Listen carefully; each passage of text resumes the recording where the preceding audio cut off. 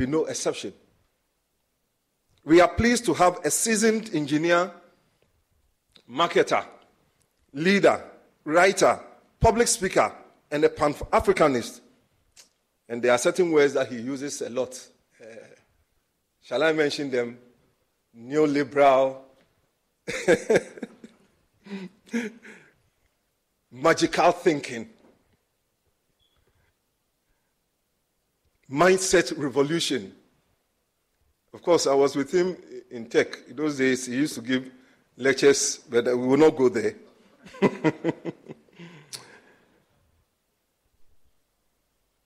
When he is, and I know something, when he is properly introduced, you will realize we have made a good choice. However, I must warn you to fasten your seatbelts. You don't have any seatbelts here, but if you get your loins, as the Bible will put it, and be attentive, because I believe that, and I can bet that there will be no dull moment. Engineer Yao Nsako, I'm looking forward to a slogan for today's delivery. Thank you all, and welcome again to today's lecture. Thank you.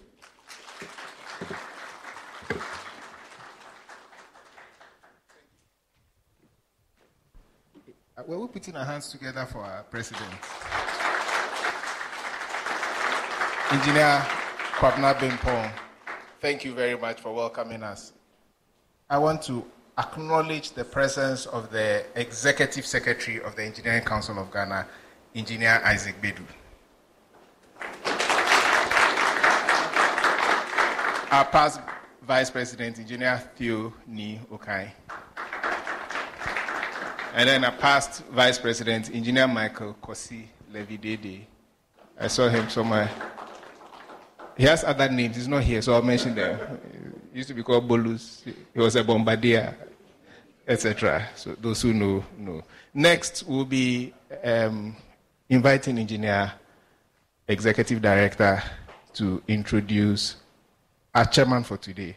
I wish I was the one introducing her. You see, 40 years ago by now, she was my English mistress in Achimota School.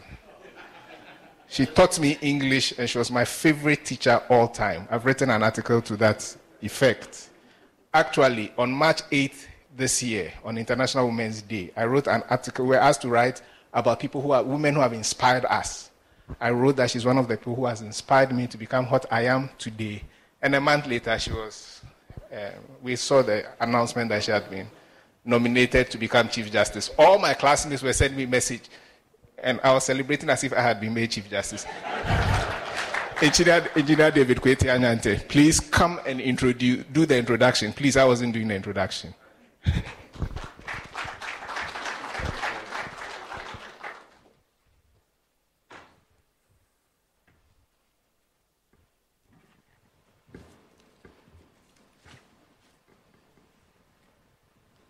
President of the Ghana Institution of Engineering, Engineer Kwabena Bimpong, Chair, Professional Practice and Ethics, and President-elect of the Ghana Institution of Engineering, Engineer Ludwig Hesse, Council members, past presidents, representatives of professional bodies, distinguished invited guests, fellow engineering practitioners, the media, ladies and gentlemen.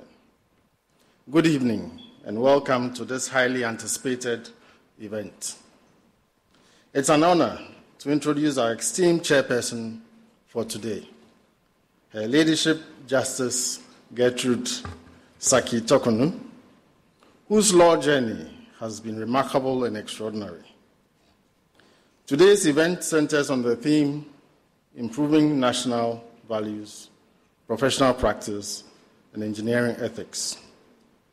We are here to explore the vital connections between law, ethics, and engineering practice with the goal of shaping a brighter future for our nation and the world.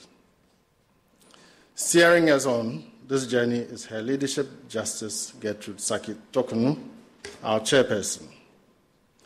Her Ladyship graduated from the University of Ghana, Legon, with a BA in Law and Sociology in 1984. She was called to the bar in 1986. In 2001, she obtained a postgraduate diploma in International Law and Organization from the International Institute of Social Studies, which is part of Erasmus University, Rotterdam, in the Netherlands. In 2011, she graduated from Golden Gate University School of Law, USA, with a Master's of Law in Intellectual Property Law. She had a secondary school education at Wesley Girls High School, where she obtained her ordinary level certificate, and at Chimota School for her advanced level certificate. She has had a distinguished and varied practice at the bar, including being a co-founder at Sozo Law Consult, where she worked as managing partner. In June 2004, Justice Gertrude Torkornoo was elevated to the High Court bench and subsequently promoted in October 2012 to the Court of Appeal. In December 2019, she was elevated to the Supreme Court bench. She has occupied a number of positions since becoming a judge. Prominent among them are Supervising Judge of Commercial Courts and Chair of E-Justice Committee. Her Ladyship was nominated to the office of Chief Justice in April 2023 to replace His Lordship Justice Enin Yeboah, who retired on 24th May 2023. Her Ladyship Justice Gertrude Torkornoo is married with 4 daughters and 3 grandchildren. Ladies and gentlemen, let us embark on this voyage and in the spirit of unity and progress, strive to improve our national values, enhance professional practice, and embrace the ethical foundations that will guide us towards a brighter and more responsible future. Distinguished ladies and gentlemen, help me to welcome our chairperson, Her Ladyship Justice Gertrude Sackey Torkornoo.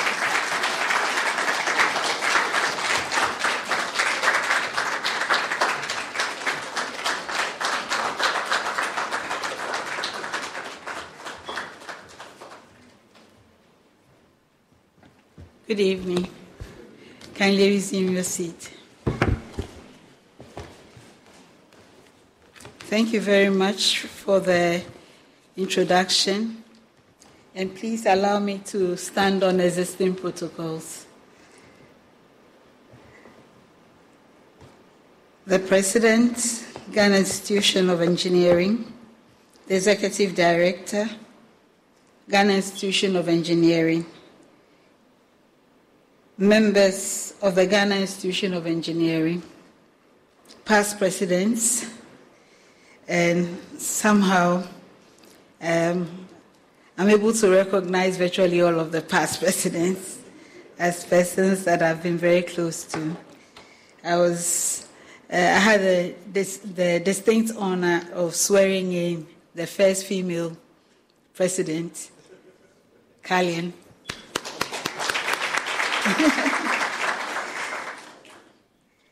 Distinguished, and our speaker for tonight was also my student in Achimota School.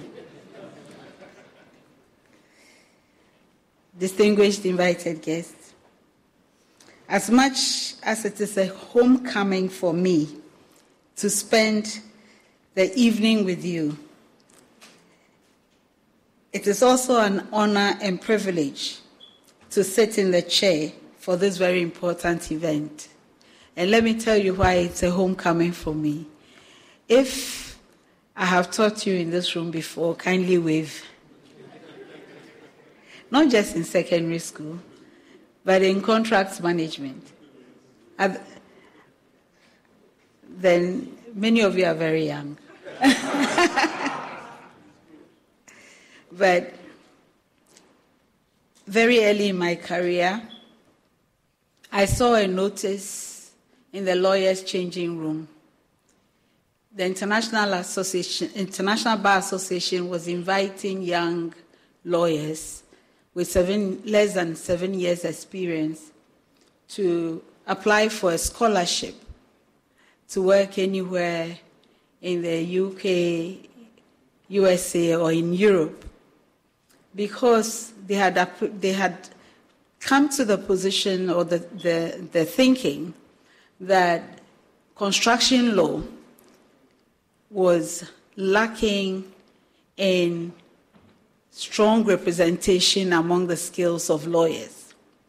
And so the International Bar Association was ready to sponsor any young lawyer or a number of young lawyers to work in construction law departments or the engineering department or any of the construction disciplines, the departments of the construction disciplines in a firm in UK, Europe, or America. And I recall being interested. I applied to do the scholarship, entered the essay competition, and eventually ended up winning it at the top of many, many, many people from many, many countries. And that became my introduction to construction law. And so from my time at a top 20 law firm in the UK called Nabarro Nathanson, from there, when I returned to Ghana, some friend of mine who is a contractor mentioned to the architects, the engineers, and said, this lady has expertise in construction law. And so for many years of my legal practice, I spent them among engineers, the Institution of Engineers and the Institute of Architects, and doing programs for Department of Urban Roads, etc. And I became very comfortable among construction experts. Eventually, I became a fellow of the Ghana Institution of Construction. And I'm still invited to events. I feel very much at home in this building because I think it's this very room. Yes. When I became a judge, I had to. I resisted in my early years, and then after a while, I had to stop. I just had to stop. So it feels like a homecoming for me. And I want to thank the Ghana Institution of Engineering, in particular the organizing committee responsible for this lecture, for the kind invitation to chair it. Let me also congratulate Engineer Yao Nsako, today's speaker, on his selection by the institution. Mr. Nsako is counted as one of the foremost thought leaders in today's communities, and I have no doubt that in him we have a personality with a capacity and clarity of thought to properly address the topic presented and provide a framework within which relevant issues can be addressed for progress to be made in this really critical aspect of our national life. The theme for the lecture is most apposite. The subjects of values and ethics can never grow old. With the expansion of global community through the internet, the issue of morality has lost much of its sharp edge. Cultures and opinions ebb and flow, depending on the web location of a surfer. And it would seem that the broader the world view of a person, the more incoherent the conversation can get. The danger to national survival cannot be overestimated in this cacophony.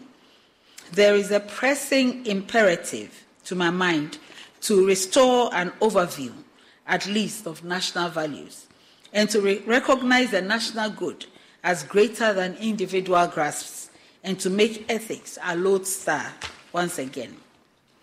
That the institution has chosen this theme, improving national values, professional practice, and engineering ethics, quote unquote, I think is demonstrative of the fact that the profession recognizes its foundational role in the Republic. Engineers shape our infrastructure, propel technological advancements, and drive innovation. The engineer's role is pivotal to the progress and prosperity of the nation, as has been noted already this evening. Without an ethical anchor, the economy flails, breaks, or grows strong in the hands of its infrastructure developers. It is only fitting, then, that the professional body, as it is doing today, stimulates a national conversation on a matter that has always been critical to our well-being as a nation. Issues such as corruption, safety concerns, and adherence to codes of conduct have always dogged the pristine nobility of your profession. And I vow to myself that I would not say anything controversial. So I'm doing my best to behave like a guest. But I've worked with you enough years to know what I mean by what I just said. And so may I humbly repeat it. Issues such as corruption, safety concerns, and adherence to codes of conduct have always dogged the pristine nobility of your profession. As much as the Ghana Institution of Engineering has been instrumental in promoting engineering excellence and ethical practices, for which it is to be commended consistently, it has also been acknowledged that discussions on values and ethics are relevant within the context of how Ghana leaks so much money from the way infrastructure development is done. I look forward to a stimulating evening, and I invite you to do so because I believe that Mr. Nsako is going to shake our foundations in many ways, even though I don't know how he's going to do it. At this point, ladies and gentlemen, allow me to introduce Mr. Nsako. As I have, because that's the second leg of my duty this evening. As I've already indicated, I had the joy of teaching him when he was only a boy. Something he doesn't allow me to forget. He's a widely admired UK-based leader. And from his profile, we gather that from 1993, he has worked with Unilever in various roles spanning from marketing director and board member, strategic assistant to executive member and president for Asia, managing director of Unilever East and Southern Africa, managing director and executive vice president, Unilever Ghana and Nigeria, and executive vice president, global markets. I asked him if he retired, and he said yes, he took early retirement. He wasn't old enough to be compulsorily retired, but he retired in 2023. And since then, I take it that early 2023, he's been extremely busy in various companies across Ghana, the United Kingdom, the USA, Shanghai, China. Where do you really live?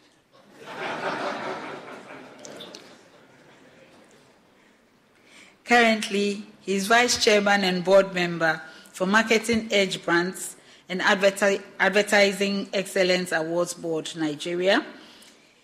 He's board member, I don't know what NED is, non-executive director, and board member of the Brain and Mind Center, Ghana, and non-executive director and board member of the Development Bank, Ghana, and board member of various organizations.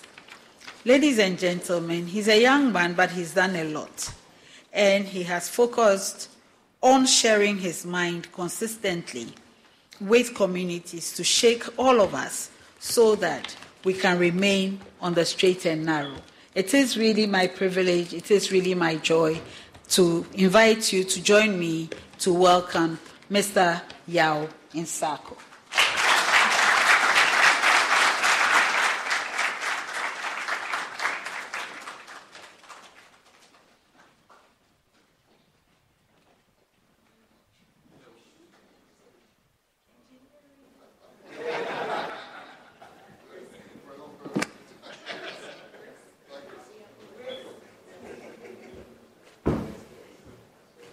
sit down. Everybody stood up for me or her?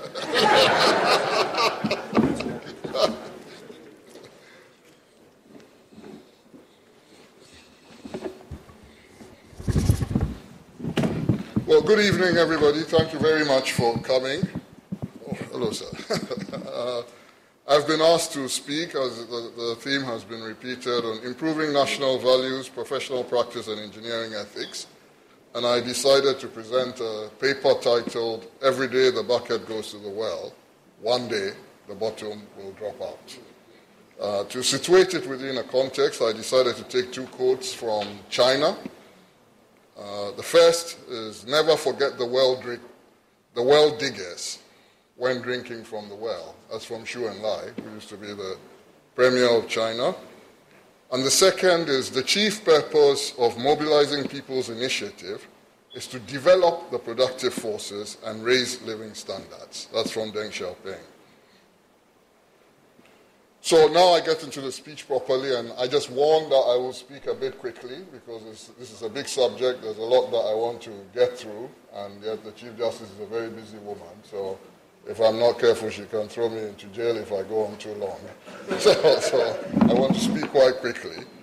So chairperson, senior engineers, I see several of them here, and all other engineers and professionals, citizens, not spectators, ladies and gentlemen, allow me to stand on existing protocols.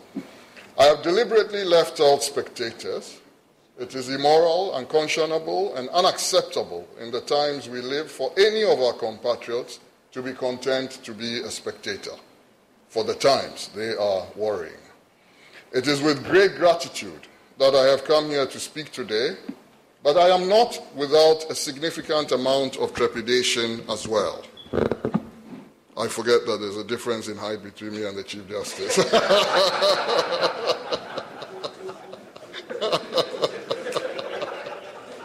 I didn't say in whose favor.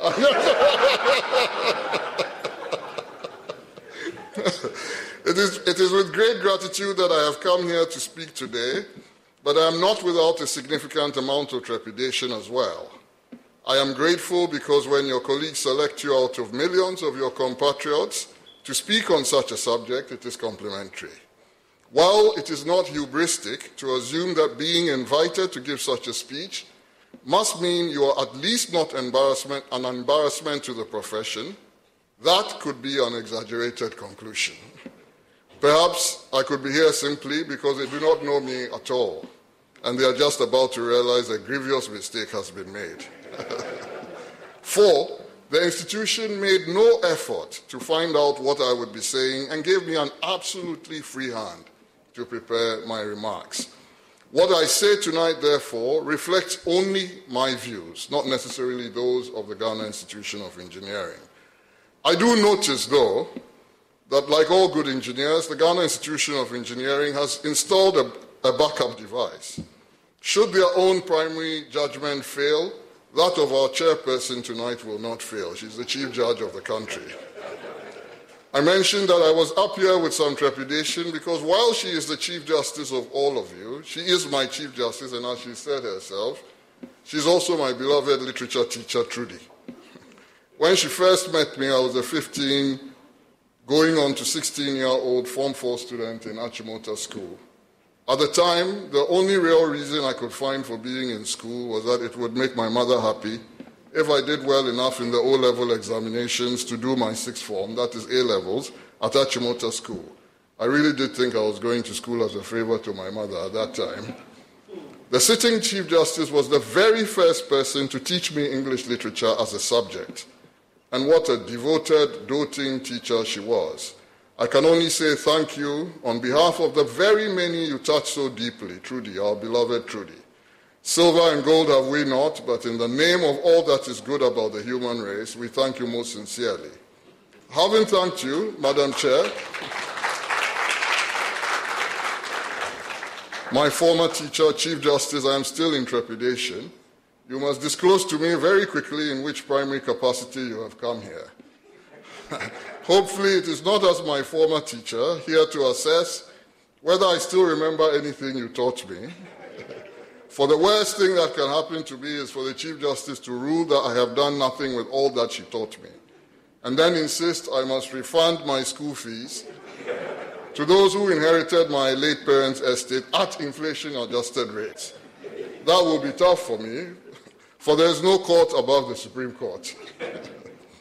Many people, since her ladyship, our chair for tonight, was kind enough to write a post on my Facebook page and signed simply and affectionately as Trudy, have asked all manner of questions.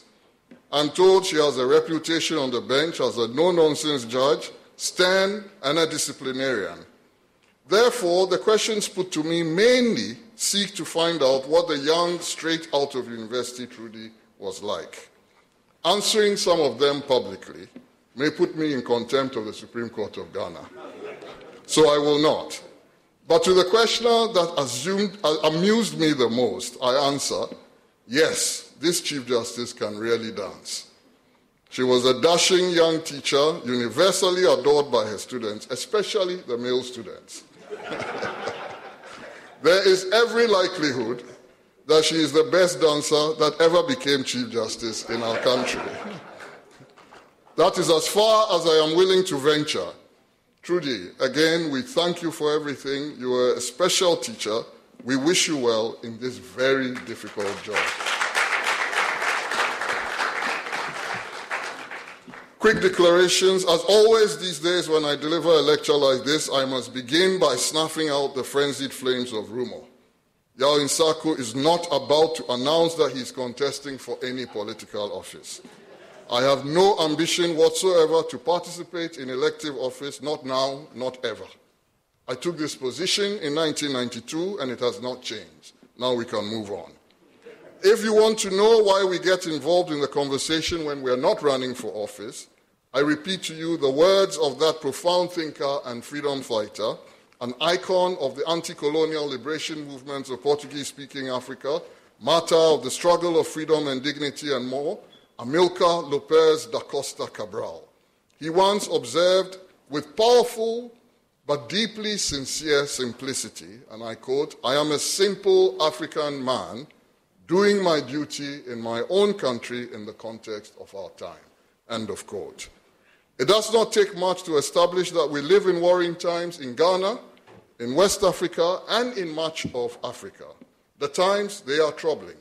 I will give only one figure, as we are going to be tight on time for the enormity of the task involved in discussing this subject.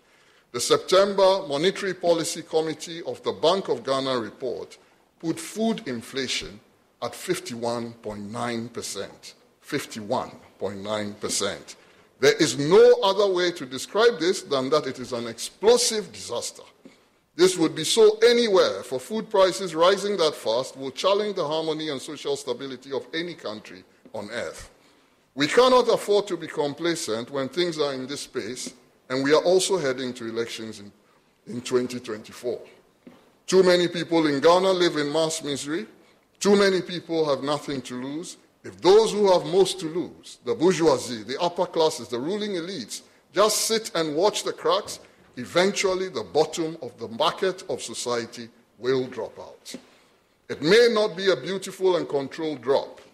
If we do nothing now, which is already quite late, we could see a detonation. James Baldwin's "The Fire Next Time" could easily become our fire right here. This must become an urgent responsibility for us all. We cannot sit and simply be spectators as the society falls apart. We get involved because we are citizens, not because we have partisan political ambitions. We, citizens, fought for and secured this Fourth Republic of Ghana. The Fourth Republican Constitution, however imperfect it may have turned out to be in the hands of a predatory political class, was born dripping with blood, tears, and sweat.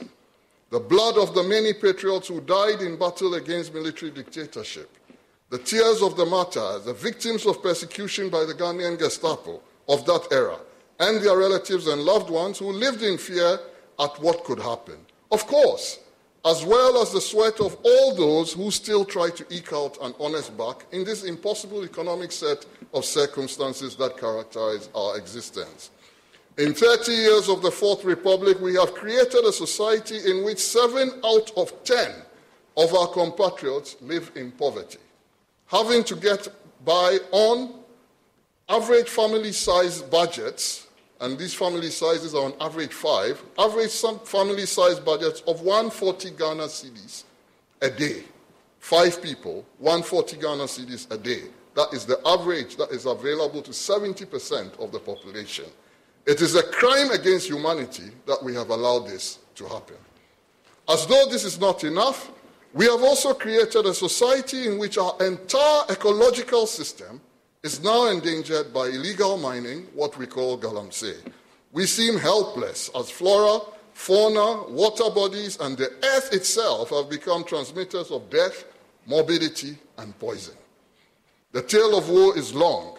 About all I can say for this so-called democracy is that I can state even uncomplimentary facts about power before the Chief Justice and not risk liquidation or even arrest by the Ghanaian Gestapo.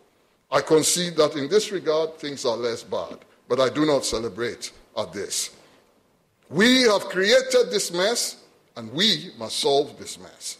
Or else, what will we tell the ancestors when we are reunited with them? That we just watch their toil and struggle dissipate as greedy and predatory neoliberal politicians squandered the resources of the state and impoverished the masses further? Between 2000 and 2022, according to Afrobarometer, public approval of democracy has dropped by a whopping 1,200 basis points in this country. Read into that what you want, but it is a very worrying trend. Ladies and gentlemen, what will we say when we meet Professor Kojo Aduboahin, Kontopiat, Professor P.A. Viansa, Professor Kwame Jechi, Christian Apiaje, B.J. Darocha, Justice Amwasechi, Peter Alajete, and many of our ancestors who fought with their all to secure this dispensation? It is a very scary thought. What will we tell them when we also arrive at the land beyond the river? In his powerfully rendered essay, Discourse on Colonialism, Aimé Césaire begins on a thundering note of condemnation of European colonialism. I borrow it with a very slight modification to fit our Fourth Republican context. It should cause deep reflection for all of us who live with the deterioration of everything, especially of values, principles, and ethics, that the Fourth Republic has come to represent this state of anomy. Modified for the context, Aimé Césaire's famous opening paragraph would read to Ghanaians as, "A civilization that proves incapable of solving the problems it creates is a decadent civilization. A civilization that chooses to close its eyes to its most crucial problems is a stricken civilization. A civilization that uses its principles for trickery and deceit is a dying civilization. The fact is that the so-called Fourth Republic of Ghana, as it has been shaped by 3 decades of bourgeois rule, is incapable of solving the 2 major problems to which its existence has given rise. The problem of mass misery and the anomy problem. That the ruling elite is unable to justify itself before the bar of reason or before the bar of conscience. And that, increasingly, it takes refuge in a hypocrisy which is all the more odious because it is less and less likely to deceive." Fighting and ominous words. Therefore, we, all of us, must solve our problems or else we die. The bottom will drop out. A night of orature, back to Dunia Cinema and Hotel Kumbaya in Nima, Accra. I was asked for a slogan, huh? As many know, I do not like to deliver lectures of over 45 minutes alone. Persuaded by the efficacy of the orature technique in our endogenous systems of communication, I prefer orature to the monologue lecture mode. It is worth saying that the writings of the late stalwart Pan-Africanist scholar, Professor Michel Remugo, convinced me the most on this. To properly set up a night of orature, I must go back to our heritage and rich traditions of storytelling. So here goes. At Dunia Cinema in Nima, where Chuck Norris was the king of kings and star celebrity, not all were as fortunate as our now highly reputed psychologist Notedia and his friend Danjuma Wangyu. Norte and Danjuma had the funds to pay the entrance fee to enter and see the film.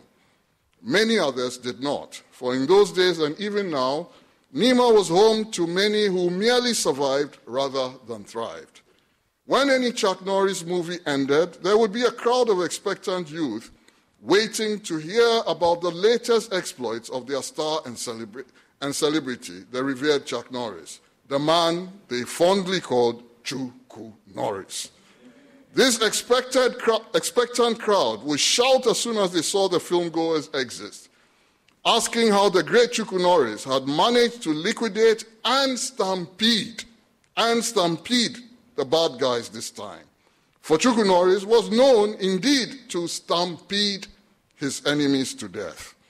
In response to this question, the privileged filmgoers like Nortedia, my good friend, would be ready. They too would scream back to their excited audience, "Ha! Chuku Norris, in now stampede." And the now frenzied crowd, eager to hear more, would part ask and part say, hoping for more details. Nah, serious. Almost with rhythmic choral orchestration, the spaces between Dunia Cinema and Hotel Kumbaya would then be filled with equally reverberating chants. In now, stampede, nah, serious. Nah, stampede, nah, serious. Nah, stampede, nah, serious. I suspect those of you familiar with orature techniques have figured out already that this is going to be our chant tonight. We will give this speech together. When I say, "Nah, stampede," I want you to bring the roof down by screaming louder than the crowd at Dunia Cinema. Nah, serious. There will be no tolerance of bourgeois stiffness. Even her ladyship will join us, for she does what her favorite student wants, so long as it keeps him focused on his work. That is the way it always was, and that is the way it is going to be. At least that is my version, and I'm sticking to it. So shall we try the chant? Na stampede. Na stampede. Okay, let's go. Now let us get on with what we are here for, discussing under the theme Improving National Values, Professional Practice, and Engineering Ethics, a paper titled with inspiration from one of the biggest global superstars to ever have graced the surface of this earth, the revolutionary reggae singer Robert Nesta Marley. Every day the bucket goes to the well, one day the bottom will drop out. A short stop to deal with definitions. As you know, I am no academic, I am an area boy. Therefore, I will not be detained by detailed explanations and definitions. I am incapable of doing so.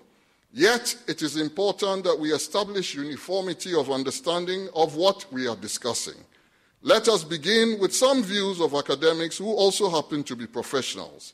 The book, Values and Ethics in Coaching, written by 3 leading scholars on the subject of professional ethics, Professor Iona Iordanu, Rachel Hawley, and Christiana Iordanu, is very highly regarded by many. The foreword to the book is written by Professor David Clutterbuck, in my view, one of the most respected voices in the worlds of leadership and coaching. A few quotes from this book should do for our purposes today. Quote 1, values are defined as principles or standards of behavior, one's judgment of what is important in life. Quote 2, ethics are moral principles that govern a person's behavior or the conducting of an activity. Quote 3, the ethical prism weighs the dimensions of the personal, institutional, social, and political factors. And the last and fourth quote from the book, values and ethics sit hand in hand. I repeat that, values and ethics sit hand in hand. The academic literature on ethics and values is, of course, heavily influenced and perhaps even subordinate to work done on moral philosophy. It is only fitting, therefore, that I provide a bridge between these definitions, trained mainly on the professional context and philosophy, by quoting Henry Foucault when he writes, and I quote, every society has its own regime of truth, its general politics of truth, end of quote. The question for us to ponder is, what is the politics of truth that the Fourth Republic has engendered? A pure rhetoric of power, or an opportunistic, misleading, and highly disingenuous use of communication techniques for the most transactional and manipulative purposes, only meant to secure electoral victory. Professor Kwame Gyekye, for those of us who were fortunate to know him, a very modest man, but by any criteria, one of the most influential philosophers from Africa in the post-colonial era, once made the following telling comment, and I quote, "The African worldview is essentially a moral one, in which the ethical dimension is central," end of quote. In that statement, the incomparable Kwame Gyekye shows again that positive considerations about values and ethics are indigenous to Africa. Those were not imported. Therefore, the derailment and sham consequences of neoliberal democracy cannot stem from any uniquely African characteristics. They arise from primeval tendencies toward greed and predatory acquisitiveness by our elites, André Gunda Frank's the lumpen bourgeoisie. We shall now turn our attention, having briefly established definitional clarity, to whether Ghana has a problem with ethics and values at all. I think we do, but let us see. Now, stampede. The moral dilemma of neoliberal capitalism and some of its fallouts. There is enough in the headlines every day to keep us chattering about the latest rapacious deed and plain brigandage of someone in political office. This does not stop whether it is the MPP or NDC in power. It is deeply disturbing to see this happen with such alarming frequency, for it conditions the minds of the masses. It sometimes appears as though, having filled every other space with their loot, politicians have taken to hiding it in cupboards, under beds, in wardrobes, and maybe soon even in chamber pots. Not so long ago, it was the current president, Nana Akufo-Addo, mocking the then Attorney General of an NDC government, Dr. Obed Asamoah. The newspaper headlines had alleged that one of Obed's domestic workers had stolen money from a stash under his bed or in a cupboard. Akufo-Addo shot back at his John Kublenu Memorial Lecture. "Mr. Chairman, what a theft. Mr. Chairman, what a cupboard." And we clapped. If recent news reports are to be believed, then following the adage, one good turn deserves another, the cupboard seems to have reappeared in the era of the MPP too. But this time, it was greeted with relative silence, not an Akufo-Addo exclamation about the nature of the cupboard.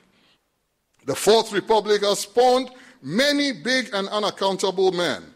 Before our eyes, we see a search for political favors, for contracts, for public procurement deals, and for appointments result in massive corrosion of meritocracy. It precipitates moral degeneracy. The unaccountable big man, to whom no one dare say anything critical, is incompatible with true democracy. In 1980, when the reforms he is generally credited to have been the architect of were just rarely taking off, Deng Xiaoping, in my view, the most historically and economically significant leader the human race has ever encountered, for his reforms took 800 million people out of poverty, warned that he would deal with such behavior with an iron hand.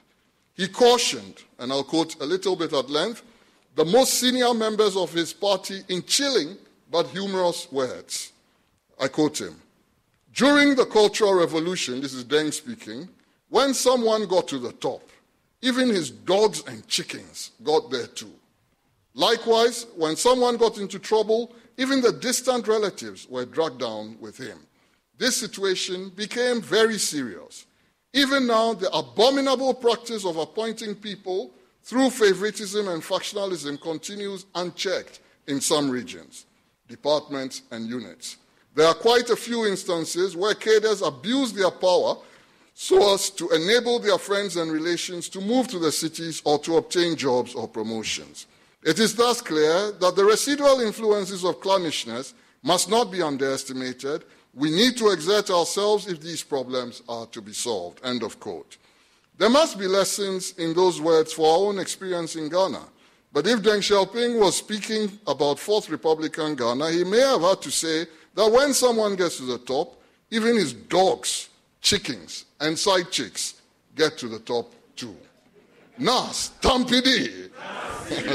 Such conspicuous excess and abuse of office leads to a knock in confidence of the democratic process. It can eventually lead to explosive consequences, part of the proverbial bottom dropping out. Egregious inequality, meaning inequality that leaves the majority in mass misery, is the chief driver of social instability. It is also the lead consequence of neoliberalism. The system no doubt triggers capital accumulation, but it is deeply oriented to overconcentration and poor distribution. And there it enters a death trap. The Oxfam World Inequality Report 2022 states ominously that, and I quote, the richest 1% of the global population bagged 82% of the wealth generated last year. You heard that right. The richest 1% of the global population bagged 82% of the wealth generated last year. In contrast, the poorest half of humanity saw no increase in their wealth. The report also highlights that the top 10% of the global population own 76% of all wealth, while the poorest half of the population owns only 2% of the total. Poorest half, only 2% of the total. This inequality is driven by factors such as tax evasion, erosion of workers' rights, cost-cutting, and firms' influence on policy. The report calls for governments to ensure that economies work for everyone and not just a fortunate few. End of quote. According to the World Hunger Statistics 2020 by Food Aid Foundation, 821 million people, or 1 in 9, still go to bed on an empty stomach each night. Even more, 1 in 3 suffer from some form of malnutrition. The Global Report on Food Crisis 2022, remember 1 in 9 go to bed with no food, hungry. The Global Report on Food Crisis 2022 by the Global Network Against Food Crisis then reveals that more than 900 million tons of food is thrown away every year. In a world in which 1 in 9 go to bed hungry, we throw away more than 900 million tons, with 17% of the food available to consumers going directly into the bin. Of this waste, 60% is in the home. So it's not post-harvest losses. 60% is in the home. We throw away the food. The global economic system, with its dominant courage, neoliberal capitalism, is in serious trouble. The system is broken if these are its outcomes. I would say the system is even dangerous if these are its outcomes. As my friends in East Africa will say in Swahili, neoliberal capitalism is the scourge of modern humanity, kabisa, the chief ethical issue of the human race in the 21st century. I do not know about you, but I was particularly rattled by the 2020 Oxfam World Inequality Report. With the world in the throes of COVID and rattled to an existential extent, millions of workers were laid off in all kinds of schemes. Business said this was necessary to protect its collective model, and therefore these mass layoffs were essential for the very survival of capitalism. Then here came this report saying the net wealth of the world's billionaires increased by 30% during the first 6 months of the coronavirus pandemic. Wealth inequality is nothing new, but even for people like me who have no issue whatsoever with people getting rich from their honest labor, we must concede something is wrong. The insensitivity and callousness that sends hundreds of millions of people away from work and dignity, while a few disproportionately increase their colossal wealth, is simply put spiritual wickedness.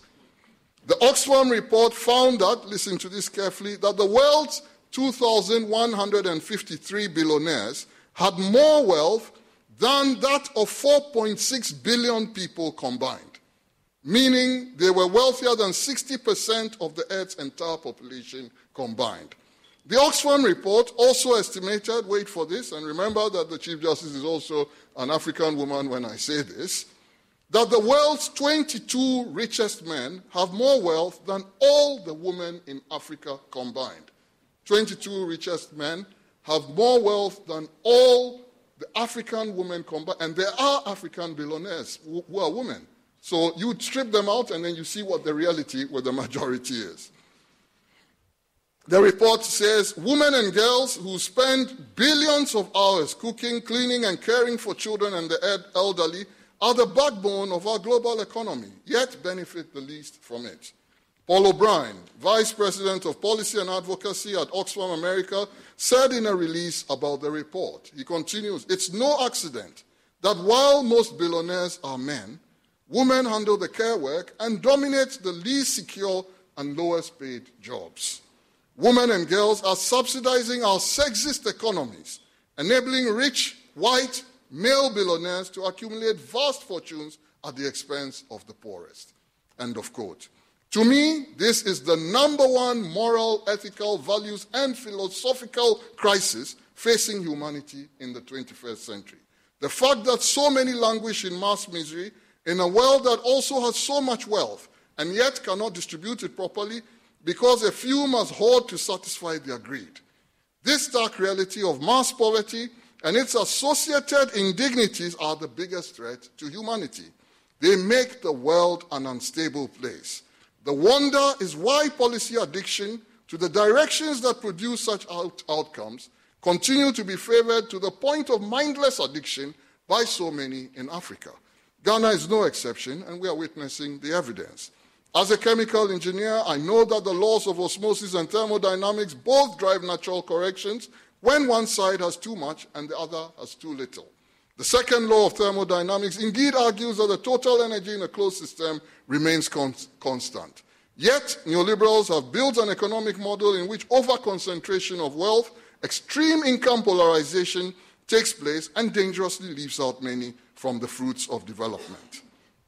We know from our engineering practice that a system that has no self-correcting mechanism to ensure fair distribution soon explodes. Is our Fourth Republic heading there?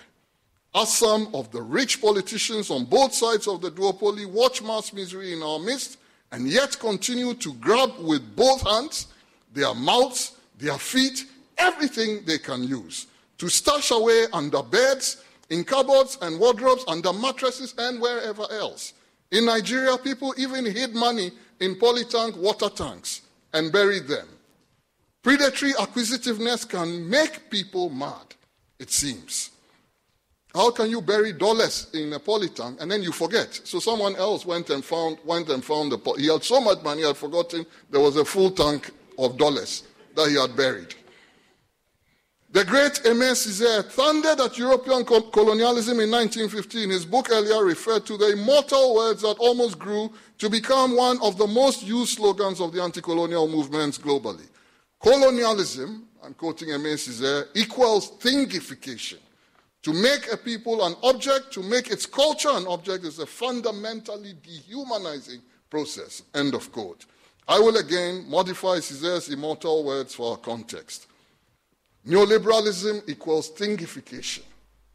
I promised somebody that I will not make too much noise about VRA today, but I'll only say that when we engineers get to a place where they can say to people, we told you to move and we did not move, so we have drowned you, those people have been thingified. I am willing to take an oath that that could never have been done in cantonments. But the people of Mipe have been thingified. So we do these things and we just move on. But I made a promise, so I'll try to keep to it. That is the only explanation I can give for one human being sending another out of a job when his, and it is usually his, own wealth is growing by 30%. Why do you send somebody home? So that they don't have a salary, they can't eat, they can't take care of their family, and your wealth is growing by 30%. What are you trying to improve the margins for? How else can I explain that we do nothing about illegal mining, galamsey, poisoning our compatriots? Would we be so quiet and indifferent if we had to drink polluted water in Laboni, cantonments, airport residential area, Ridge, and so on? It can only be fully explained by accepting that we see some of our compatriots as less human than us. Therefore, we simply do not care enough about their conditions of existence, and that is thingification. Fourth Republican politics has led to thingification of the poor electorate. They are viewed as thumbprints on a ballot paper, no more. Else, how in God's almighty name can we live unconcerned, undisturbed, and unperturbed when the April Partners Report published such stark realities in June 2023 about poverty in this country and drew attention to such stark and disturbing statistics? Now, stampede. There is a fire on the mountain. I agonized about how to approach this subject. Was I to focus on spectacular individual failings, or in the relatively short time available, should I tackle systemic root causes? They say the problem is us, Ghanaians, and our ways. If only we could change our bad behavior, everything would be heavenly. I find it frustrating, even irritating, to hear politicians on both sides make this argument as their bid to abdicate leadership responsibility. Who on earth do they think they are going to lead when they come campaigning for votes? Cats and dogs? It is us, Ghanaians. So why do they fight so hard to lead us and then turn around to say they are unsuccessful in office because of us? This is how we were when they, the politicians, were in opposition and pleading for a chance to lead us. We have not changed. And getting office in Ghana means you will lead Ghanaians, not people from Antarctica. This sterile plea must stop or be halted by we, the people. Now, stampede. As fate would have it, I watched a lecture by the outstanding Ugandan political scientist, Professor Mahmoud Mamdani. In discussing one of his many influential books, he made a critique of the Nuremberg trial model. The Nuremberg model has been adopted by many nations that emerged from crisis since the end of World War II.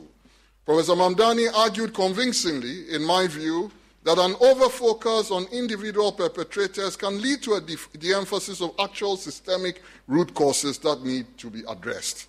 There and then, I knew I was going to focus more on systemic root causes of our national condition in the Fourth Republic than on individual actors. 30 years on, one of the sad and inescapable conclusions of our neoliberal democratic journey is that when in power, the two parties and their lead politicians are not that different.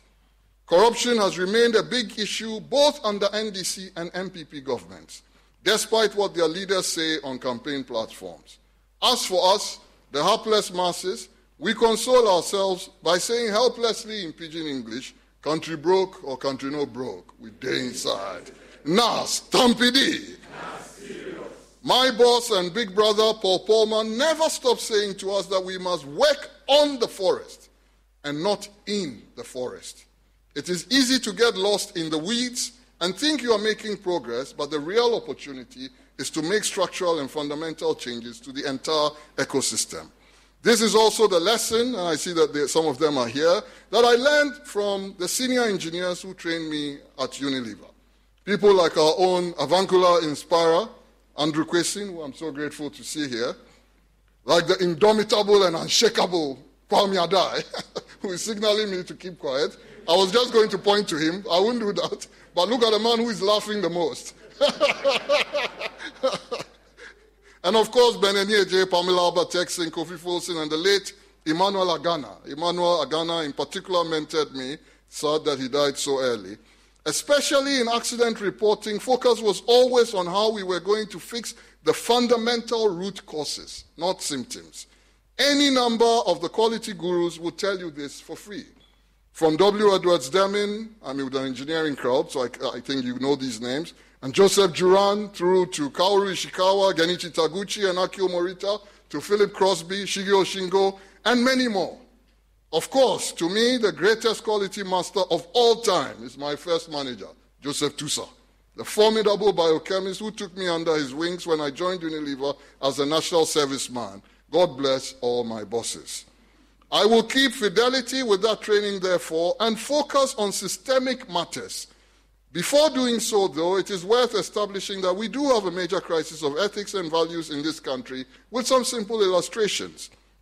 The Ghana Integrity of Public Services Survey, GIPSS, is a survey conducted by the Ghana Statistical Service in partnership with the Commission for Human Rights and Administrative Justice and the United Nations Office on Drugs and Crime, UNODC.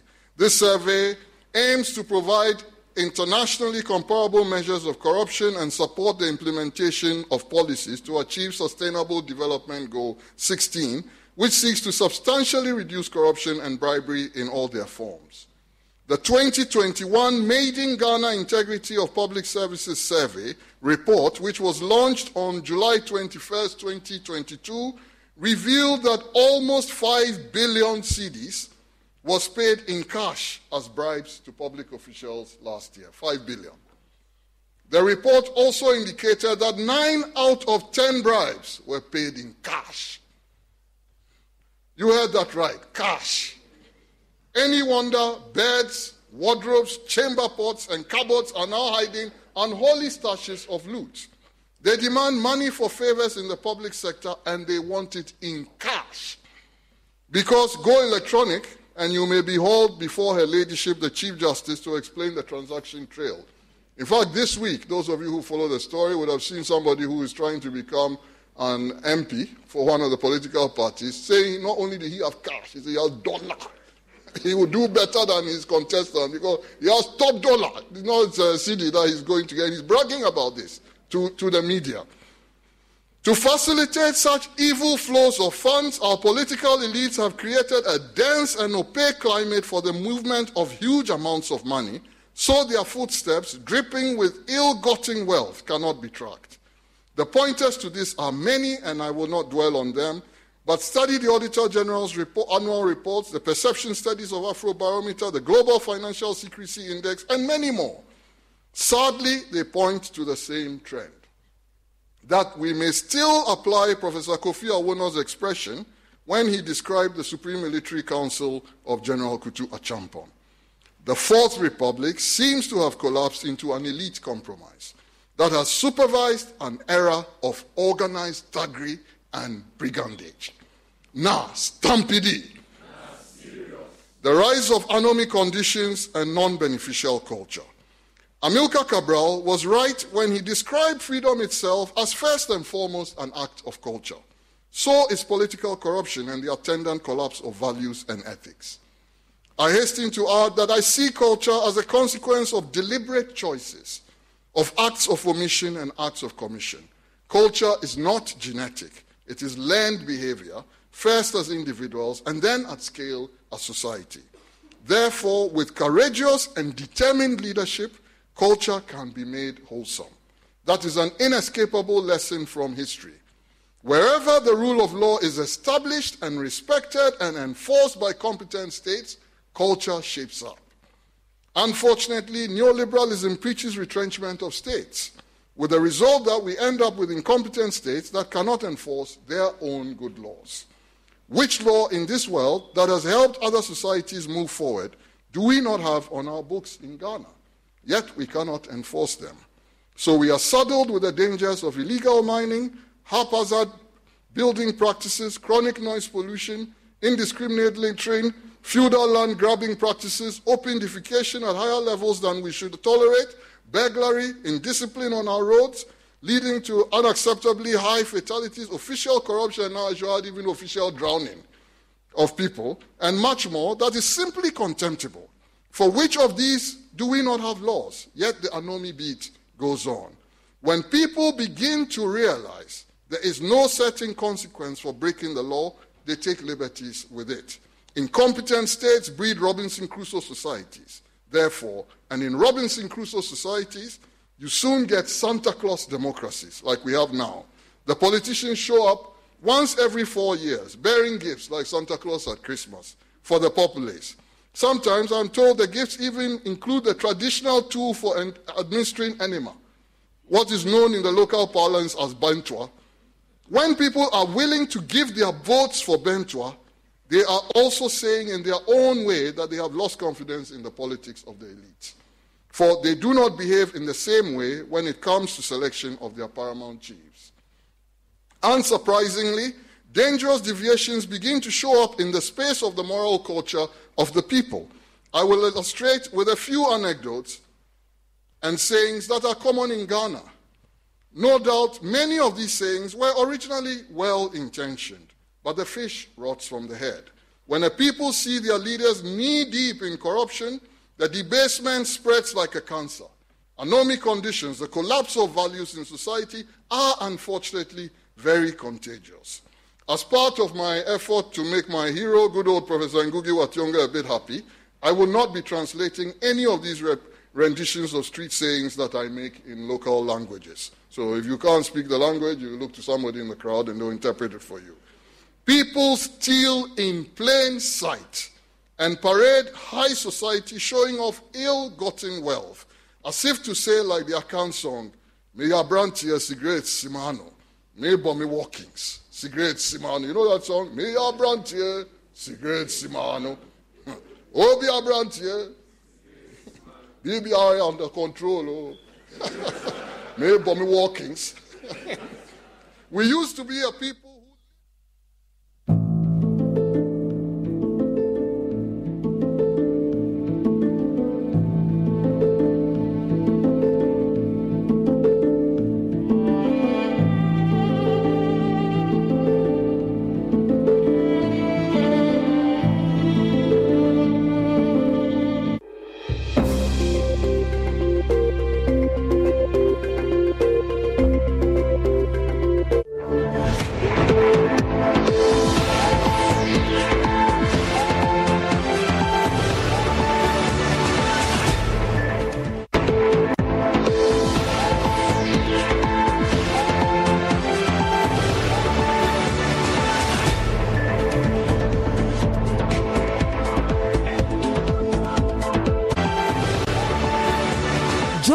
Prime Headlines is brought to you by Don't take risks. Use a condom every time. And thanks to Malatu, I kicked out malaria one time. Some spices. Yes, sir.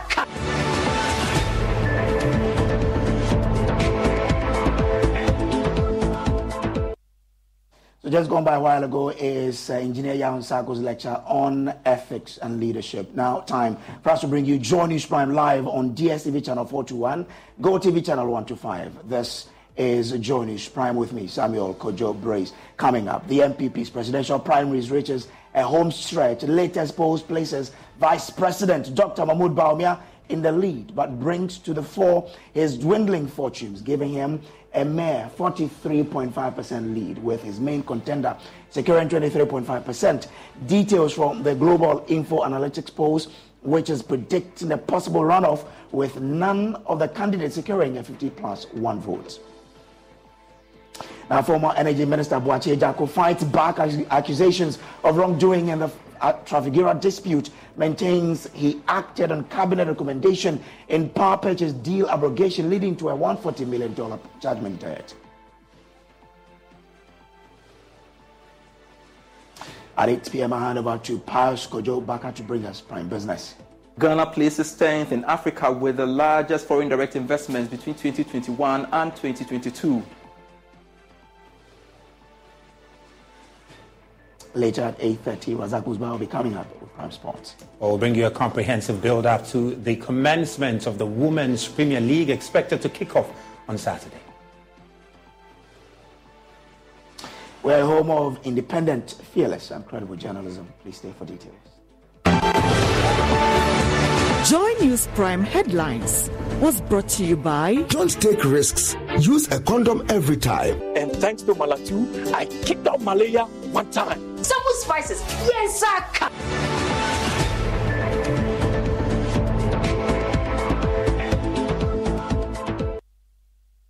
Our fair delegate has become a popular statement during internal party elections in Ghana. It is believed that delegates are influenced in several ways in their voting decisions, leading to the disappointment of some candidates. In today's episode of the Fair Delegate series, Nana Boakye Yadom interacts with some delegates in the Echima Mwabiaja North constituency in the Ashanti region ahead of the MPP's presidential primary.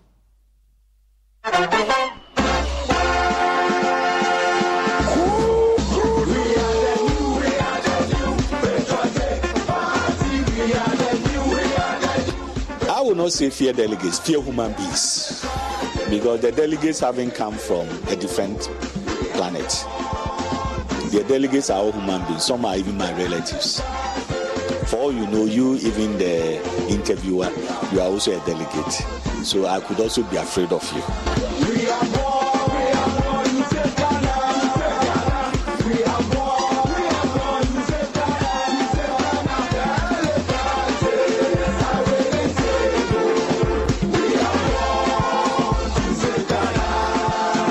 So come November 4th, delegates across the country will be going to their various polling stations to elect a flag bearer for the new patriotic party going into the 2024 general elections. But let's get interactive with some of these delegates from the Atwimanwa-Beja North constituency. Fear delegates, they say, but is that still the case? Openyi, Sir John say fear delegates, or can you chemo? Edaso ye juma. Yeah, or somebody told me. Me say, Omo Ombeya was Ombeya you. And I say, you want piece in the echo families. Now delegates for you need nechi. Ebi ebakotono na ebakotono. You want special benyano o nyasa. Nti fear delegates in the ho eye juma. Ebeye juma ko pese Yesu beba. How dey ti the ebeye juma ko pese Yesu beba? And I mean, on some if you say him say miracle na nim no na ne be sesa. Na ne sesa. Na ne sesa na say ebia de bema ne ma sesa kakra wo delegate no say ebia de bedum bi na nipa wo so omoto aba na